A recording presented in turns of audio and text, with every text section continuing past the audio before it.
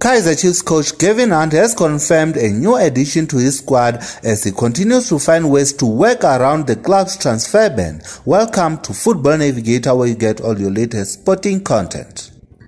Kaizer Chiefs, who are currently serving a 2-window transfer ban handed to them upon by FIFA over a conspicuous signing of Madagascan midfielder Adriano, who is also known as Dex, back in 2018.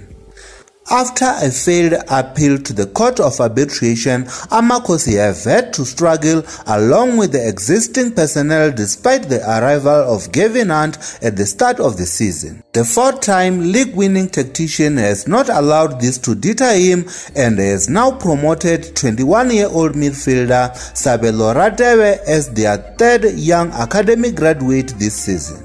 The Kaizer Chiefs mentor said that the first time I saw this ball, I thought he's going to come to the first team with immediate effect, and I brought him 2 weeks back. I played him yesterday in a mini-friendly game and he was outstanding, and he's another youngster coming through, so hopefully I'm going to register him and we might have him in the bench in the next weekend's game.